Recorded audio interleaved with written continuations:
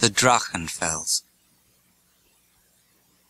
The castled crag of Drachenfels frowns o'er the wide and winding Rhine, whose breast of waters broadly swells between the banks which bear the vine, and hills all rich with blossomed trees, and fields which promise corn and wine, and scattered cities crowning these, whose far white walls along the shine have strewed a scene which I should see with double joy wert thou with me. And peasant girls with deep blue eyes, and hands which offer early flowers, walk smiling o'er this paradise. Above the frequent feudal towers, through green leaves lift their walls grey, and many rock which steeply lowers, and noble arch in proud decay, look o'er this vale of vintage bowers. But one thing want these banks of Rhine, thy gentle hand to clasp in mine. I send the lilies given to me, though long before thy hand they touch. I know that they must withered be, but yet reject them not as such. For I have cherished them as dear, because they yet may meet thine eye, and guide thy soul to mine even here, when thou behold'st them drooping nigh, and knowest them gathered by the Rhine, and offered from my heart to thine. The river nobly foams and flows, the charm of this enchanted ground, and all its thousand turns disclose some fresher beauty varying round. The haughtiest breast its wish might bound, through life to dwell delighted here, nor could on earth a spot be found to nature and to me so dear, could thy dear eyes in following mine still sweeten more these banks of Rhine. Nature the Consoler. Is it not better then to be alone, and love earth only for its earthly sake, by the blue rushing of the arrowy Rhone, or pure bosom of its nursing lake, which feeds as a mother who doth make a fair but froward infant her own care, kissing its cries away as these awake? Is it not better thus our lives to wear, than join the crushing crowd, doomed to inflict or bear? I live not in myself, but I become portion of that around me, and to me high mountains are a feeling, but the hum of human cities torture. I can see nothing to loathe in nature, save to be a link reluctant in fleshly chain, classed among creatures, when the soul can flee, and with the sky, the peak, the heaving plain of ocean or the stars mingle, and not in vain. And thus I am absorbed, and this is life.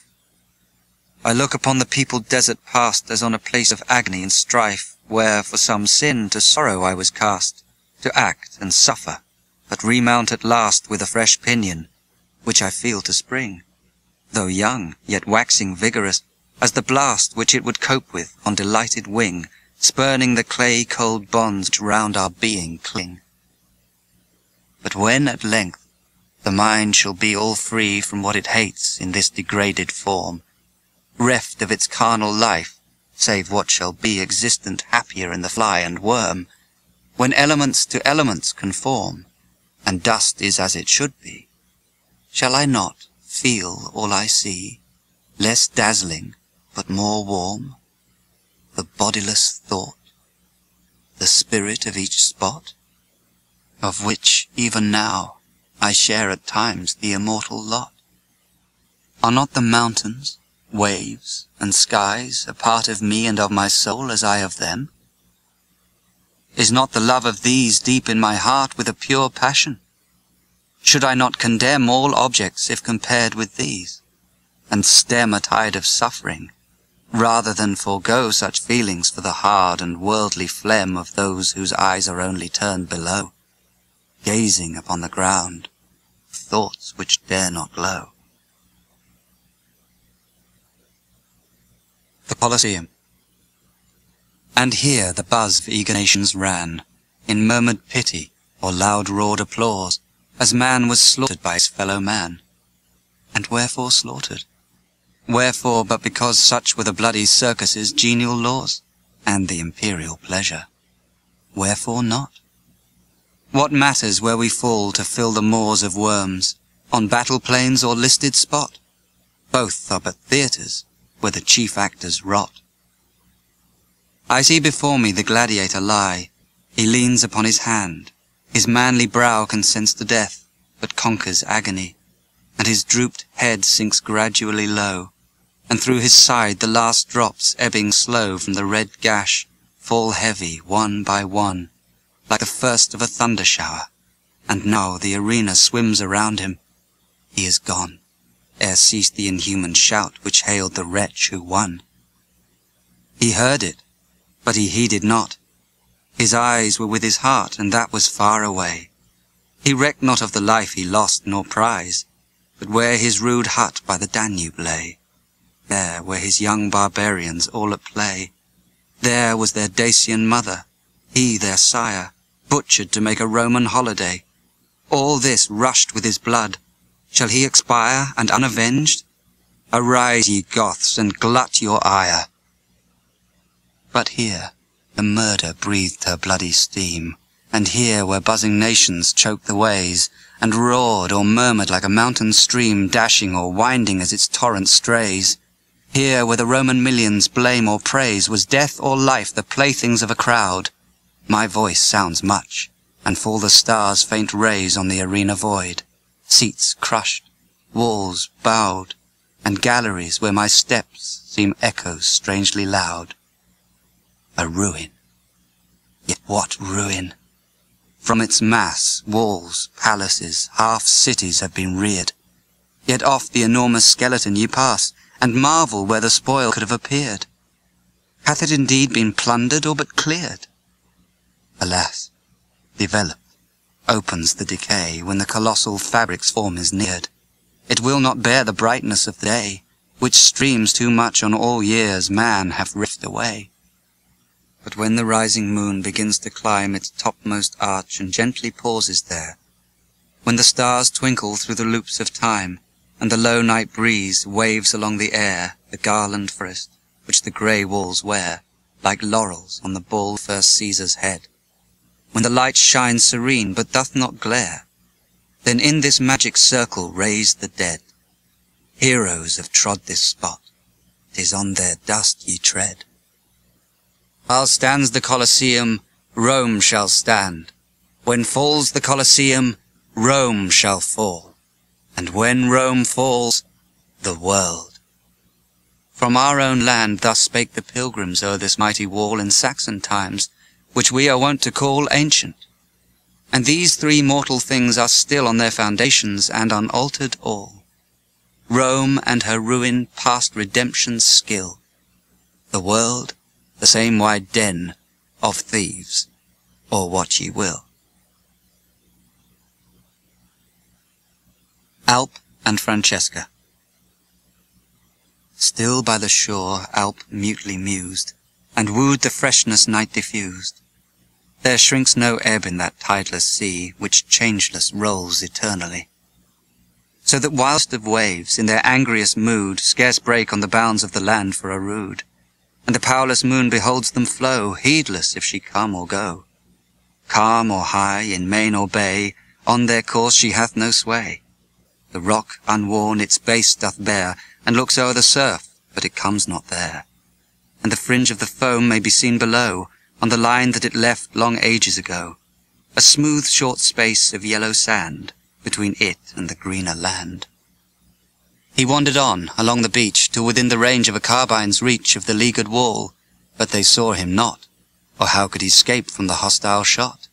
Did traitors lurk in the Christians' hold? Were their hands grown stiff, or their hearts waxed cold? I know not, in sooth, but from yonder wall there flashed no fire, and there hissed no ball, though he stood beneath the bastion's frown that flanked the seaward gate of the town. Though he heard the sound, and could almost tell the sullen words of the sentinel, as his measured step on the stone below clanked as he paced it to and fro, and he saw the lean dogs beneath the wall hold o'er their dead their carnival, gorging and growling o'er carcass and limb. They were too busy to bark at him. From a Tartar's skull they had stripped the flesh, as ye peel the fig when its fruit is fresh, and their white tusks crunched o'er the whiter skull, as it slipped through their jaws when their edge grew dull, as they lazily mumbled the bones of the dead, when they scarce could rise from the spot where they fed. So well had they broken a lingering fast with those who had fallen for the night's repast, and Alp knew by the turbans that rolled on the sand. The foremost of these were the best of his band. Crimson and green were the shawls of their wear, and each scalp had a single long tuft of hair. All the rest was shaven and bare. The scalps were in the wild dog's maw, their hair was tangled around his jaw. But close by the shore on the edge of the gulf, there sat a vulture flapping a wolf, who had stolen from the hills but kept away, scared by the dogs from the human prey. But he seized on his share of a steed that lay, picked by the birds on the sands of the bay. Alp turned him from the sickening sight, never had shaken his nerves in fight.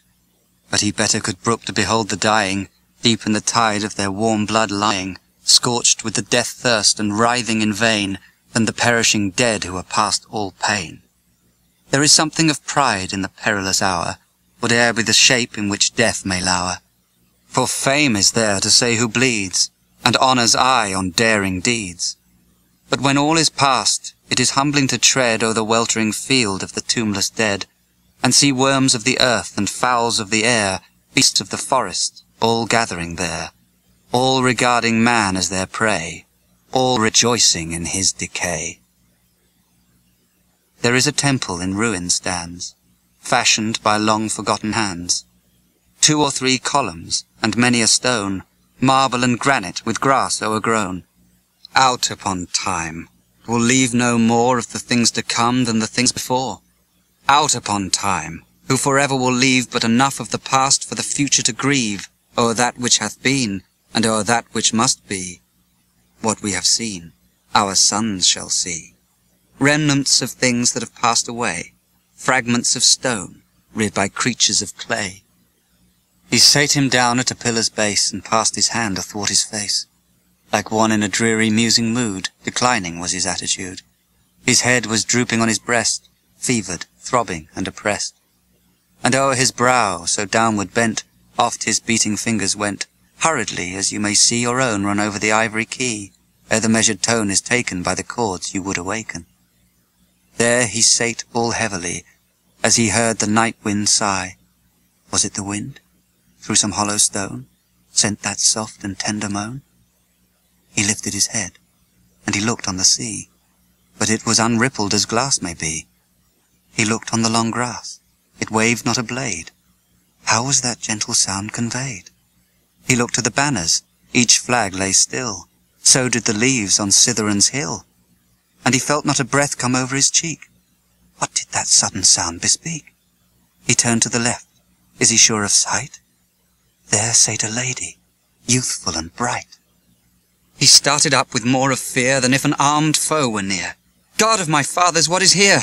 Who art thou, and wherefore sent so near a hostile armament? His trembling hands refused to sign the cross he deemed no more divine. He had resumed it in that hour, but conscience wrung away the power. He gazed, he saw, he knew the face of beauty and the form of grace. It was Francesca by his side, the maid who might have been his bride. The rose was yet upon her cheek, but mellowed with a tender streak. Where was the play of her soft lips fled? Gone was the smile that enlivened their red. The ocean's calm within their view, beside her eye, had less of blue. But like that cold wave it stood still, and its glance, though clear, was chill. Around her form a thin robe twining, naught concealed her bosom shining. Through the parting of her hair, floating darkly downward there, her rounded arm showed white and bare. And ere yet she made reply, once she raised her hand on high. It was so wan and transparent of hue, you might have seen the moon shine through. I come from my rest to him I love best, that I may be happy and he may be blessed. I have passed the guards, the gate, the wall, sought thee in safety through foes and all. 'Tis said the lion will turn and flee from a maid in the pride of her purity, and the power on high that can shield the good thus from the tyrant of the wood hath extended mercy to guard me as well from the hands of the leaguering infidel. I come, and if I come in vain, never, oh never, we meet again. Thou hast done a fearful deed in falling away from thy father's creed. But dash that turban to earth, and sign the sign of the cross, and forever be mine. Wring the black drop from thy heart, and tomorrow unites us, no more to part. And where should our bridal couch be spread? In the midst of the dying and the dead? For tomorrow we give to the slaughter and flame the sons and the shrines of the Christian name. None save thou and thine, I've sworn, shall be left upon the morn. But thee will I bear to a lovely spot, where our hands shall be joined and our sorrow forgot. There thou yet shalt be my bride, when once again I've quelled the pride of Venice, and her hated race have felt the arm they would debase, scourge with a whip of scorpions those whom vice and envy made my foes. Upon his hand she laid her down. Light was the touch, but it thrilled to the bone, and shot a chilliness to his heart, which fixed him beyond the power to start. Though slight was that grasp so mortal cold, he could not loose him from its hold. But never did clasp of one so dear strike on the pulse with such feeling of fear, as those thin fingers, long and white, froze through his blood by their touch that night. The feverish glow of his brow was gone, and his heart sank so still that it felt like stone, as he looked on the face and beheld its hue, so deeply changed from what he knew. Fair but faint, without the ray of mind that made each feature play like sparkling waves on a sunny day. And her motionless lips lay still as death, and her words came forth without her breath, and there rose not a heave o'er her bosom's swell, and there seemed not a pulse in her veins to dwell. Though her eyes shone out, yet the lids were fixed, and the glance that it gave was wild and unmixed with aught of change, as the eyes may seem of the restless who walk in a troubled dream, like the figures on Arras that gloomily glare, stirred by the breath of the wintry air, so seen by the dying lamp's fitful light, lifeless but lifelike and awful to sight, as they seem through the dimness, about to come down, from the shadowy wall where their images frown, fearfully flitting to and fro, as the gusts on the tapestry come and go. If not for love of me be given thus much, then for the love of heaven, again I say, that turban tear from off thy faithless brow, and swear thine injured country's sons to spare, or thou art lost, and never shalt see, not earth, that's past, but heaven or me. If this thou dost accord, albeit a heavy doom 'tis thine to meet, that doom shall half absolve thy sin, and mercy's gate may receive thee within. But pause one moment more, and take the curse of him thou didst forsake, and look once more to heaven and see its love for ever shut from thee. There is a light cloud by the moon, 'tis passing, and will pass full soon. If, by the time its vapoury sail hath ceased her shaded orb to veil, thy heart within thee is not changed, then God and man are both avenged. Dark will thy doom be, darker still thine immortality of ill. Alp looked to heaven, and saw on high the sign she spake of in the sky, but his heart was swollen, and turned aside by deep, interminable pride. This first false passion of his breast rolled like a torrent o'er the rest. He sue for mercy? He dismayed by wild words of a timid maid? He, wronged by Venice, vow to save her sons devoted to the grave? No, though that cloud were thunder's worst, and charged to crush him, let it burst. He looked upon it earnestly, without an accent of reply. He watched it passing. It is flown. Full on his eye the clear moon shone, and thus he spake. Whate'er my fate, I am no changeling, 'tis too late. The reed in storms may bow and quiver, then rise again. The tree must shiver. What Venice made me, I must be, her foe in all, save love to thee. But thou art safe. Oh, fly with me. He turned, but she is gone. Nothing is there but the column stone. Hath she sunk in the earth or melted in air? He saw not, he knew not, but nothing is there. Greece. Slow sinks, more lovely ere his race be run, along Moria's hills the setting sun. not as in northern climes obscurely bright, but one unclouded blaze of living light. O'er the hushed deep the yellow beam he throws, gilds the green wave that trembles as it glows. On old Aegena's rock and Hydra's isle, the god of gladness sheds his parting smile, o'er his own regions lingering, loves to shine, though there his altars are no more divine. Descending fast, the mountain shadows kiss thy glorious gulf, unconquered Salamis. There azure arches through the long expanse, more deeply purpled, meet his mellowing glance, and tenderest tints, along their summits driven, mark his gay course, and own the hues of heaven, till, darkly shaded from the land and deep, behind his Delphian cliff he sinks to sleep. On such an eve his palest beam he cast, when, Athens, here thy wisest looked his last. How watched thy better sons his farewell ray, that closed their murdered sages' latest day? Not yet, not yet. Sol pauses on the hill, the precious hour of parting lingers still. But sad his light to agonizing eyes, and dark the mountains once delightful dies. Gloom o'er the lovely land he seemed to pour, the land where Phoebus never frowned before. But ere he sunk below Cytheron's head, the cup of woe was quaffed, the spirit fled. The soul of him that scorned to fear or fly, who lived and died as none can live or die. But lo, from high Hymettus to the plain, the queen of night asserts her silent reign. No murky vapour, herald of the storm, hides her fair face, or girds her glowing form.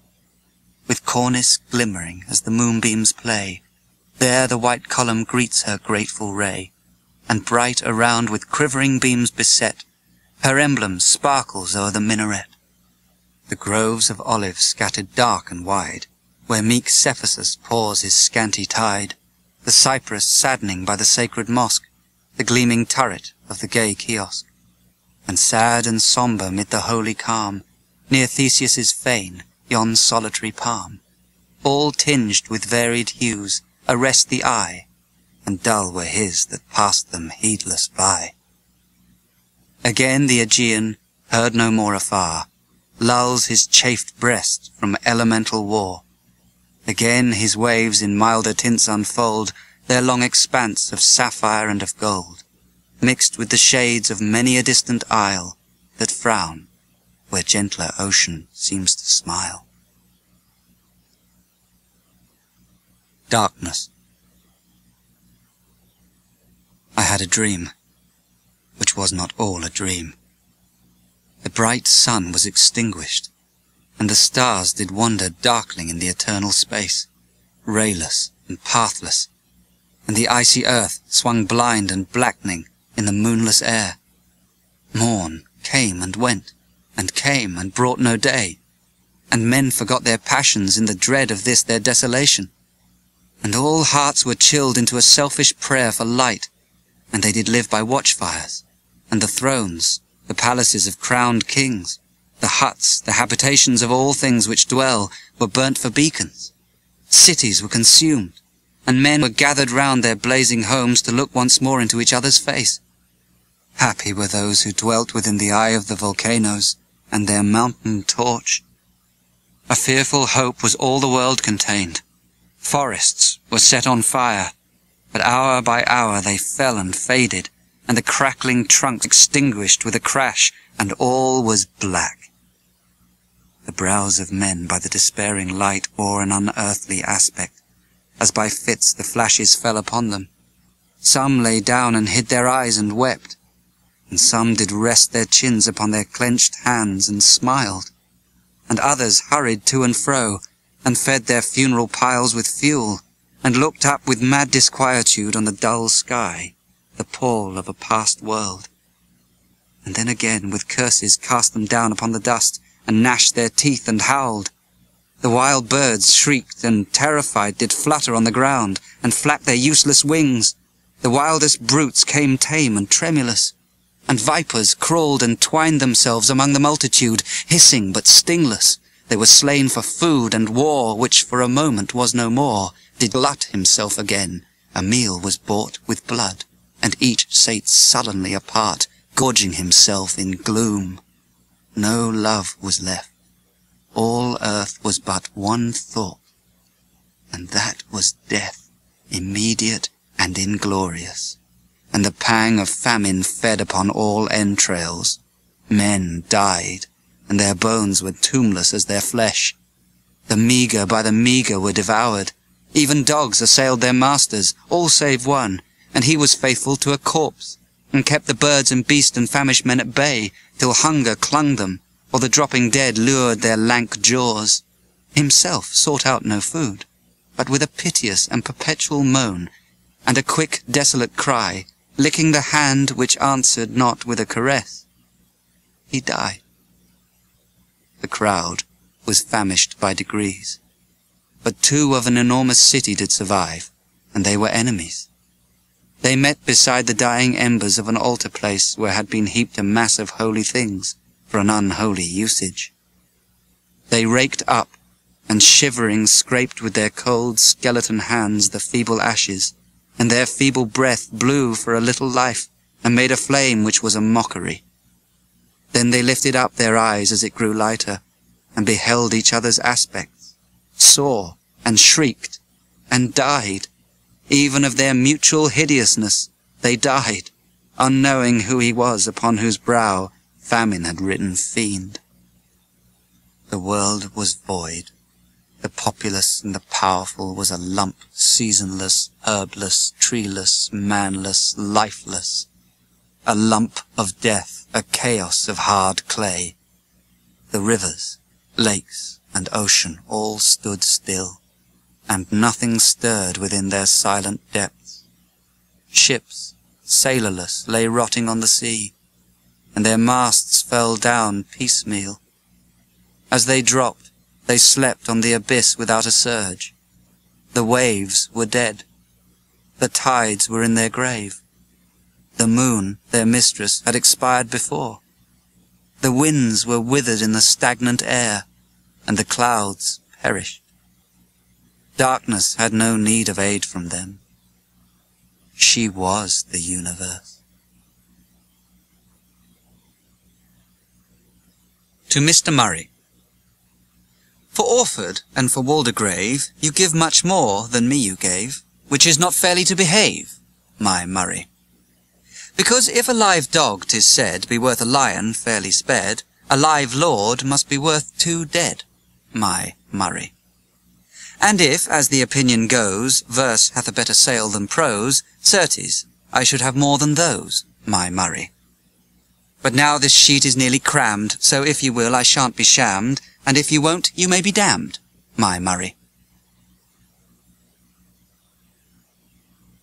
Epistle from Mr. Murray to Dr. Polidori.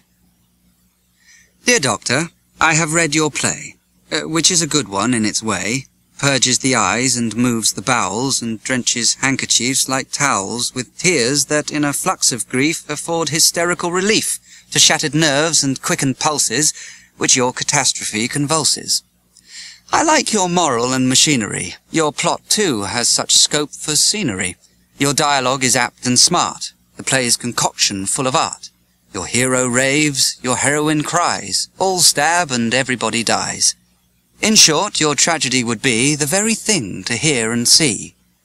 And for a piece of publication, if I decline on this occasion, it is not that I am not sensible to merits in themselves ostensible, but, and I grieve to speak it, plays are drugs, mere drugs, sir, nowadays.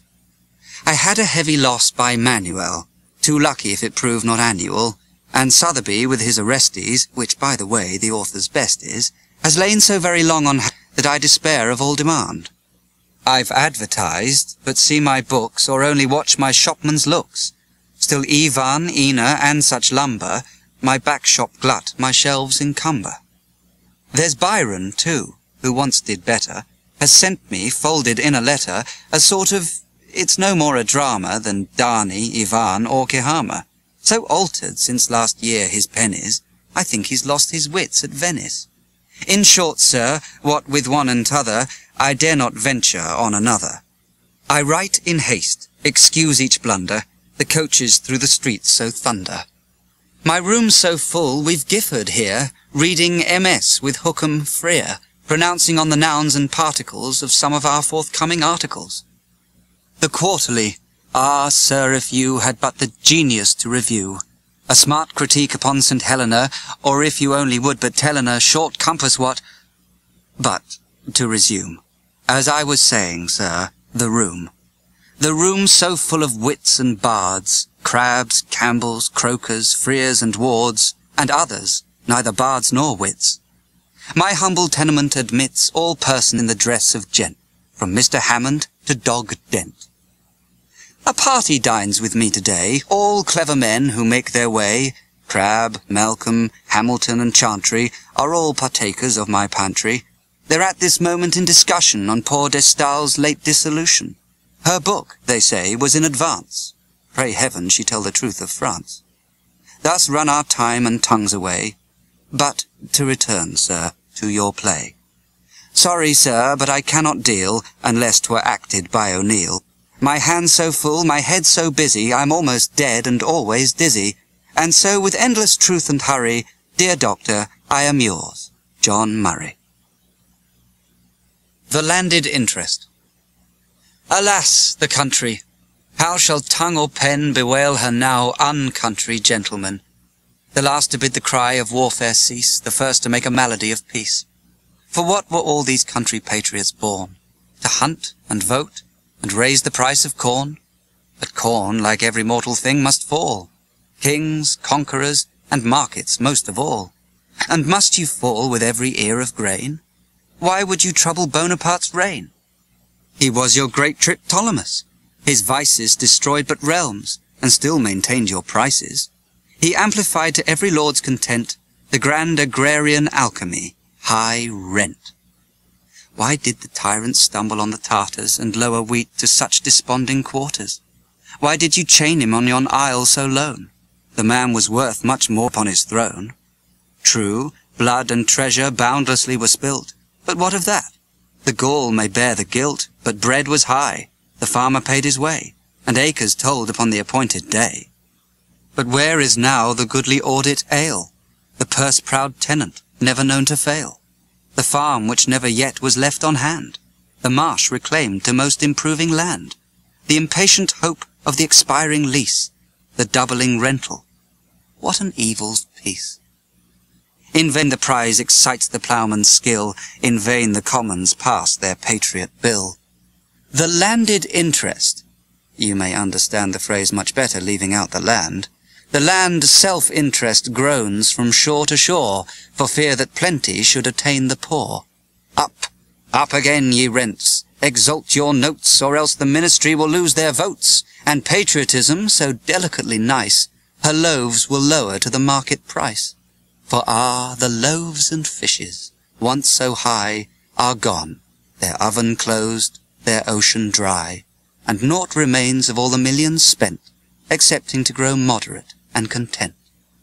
They who are not so had their turn, and turn about still flows from fortune's equal urn.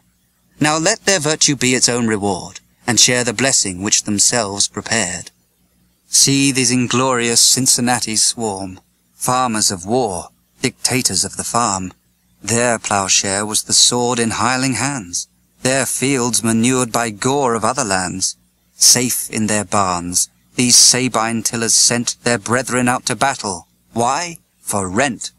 Year after year they voted cent per cent, blood, sweat, and tear-wrung millions. Why? For rent.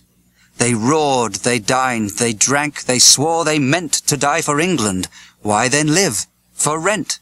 The peace has made one general malcontent of these high-market patriots. War was rent. Their love of country, millions all misspent. How reconcile? By reconciling rent. And will they not repay the treasures lent? No! Down with everything, and up with rent. Their good, ill, health, wealth, joy, or discontent, being, end, aim, religion, rent, rent, rent. Don Juan, fragment. I would to heaven that I was so much clay, as I am blood, bone, marrow, passion, feeling, because at least the past were passed away, and for the future.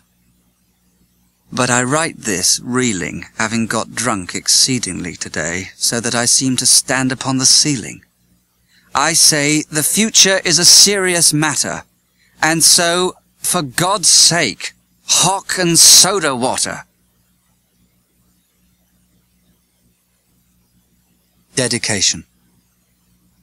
Bob Southey, you're a poet, poet laureate, and representative of all the race. Although 'tis true that you turned out a Tory at last, yours has lately been a common case. And now, my epic renegade, what are ye at? With all the Lakers in and out of place, a nest of tuneful persons to my eye, like 24 blackbirds in a pie. Which pie being opened, they began to sing. This old song and new simile holds good. A dainty dish to set before the king, or regent, who admires such kind of food. And Coleridge, too, has lately taken wing, but like a hawk encumbered with his hood, explaining metaphysics to the nation, I wish he would explain his explanation.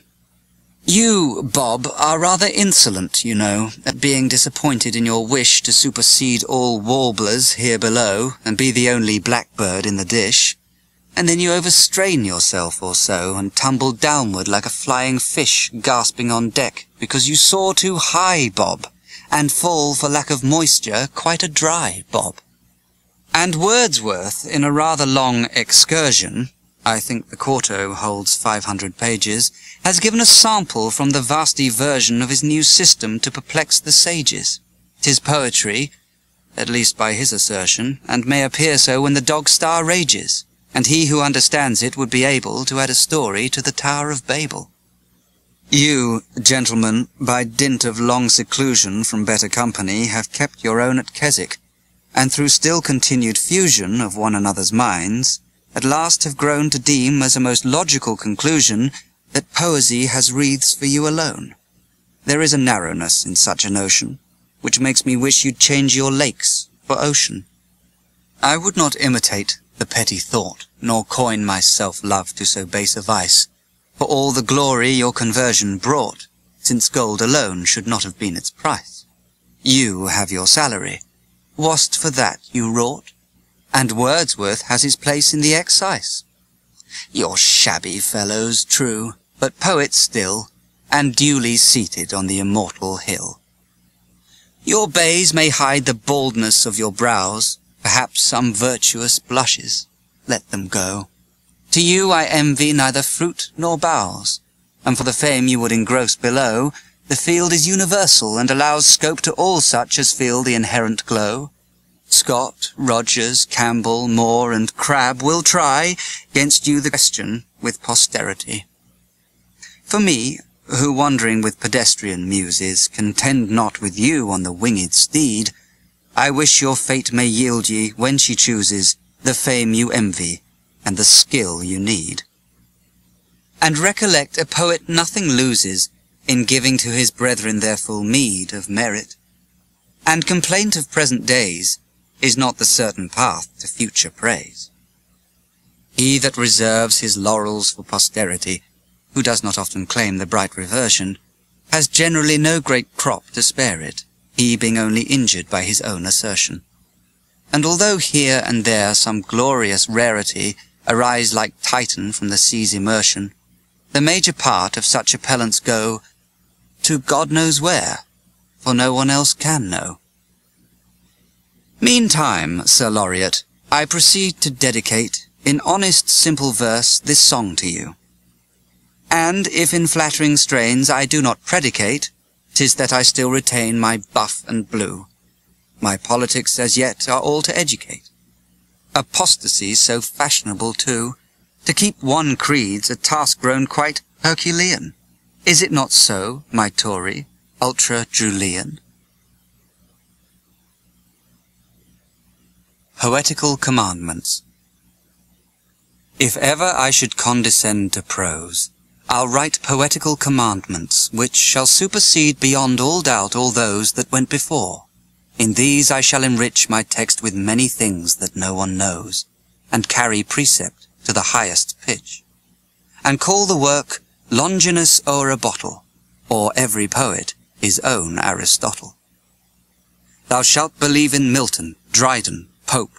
Thou shalt not set up Wordsworth, Coleridge, Southey, because the first is crazed beyond all hope, the second drunk, the third so quaint and mouthy. With Crabbe it may be difficult to cope, and Campbell's Hippocrene is somewhat drouthy. Thou shalt not steal from Samuel Rogers, nor commit flirtation with the muse of Moore. Thou shalt not covet Mr. Sotheby's muse, his Pegasus, nor anything that's his. Thou shalt not bear false witness like the Blues. There's one, at least, is very fond of this. Thou shalt not write, in short, but what I choose. This is true criticism, and you may kiss, exactly as you please, or not, the rod. But if you don't, I'll lay it on, by God.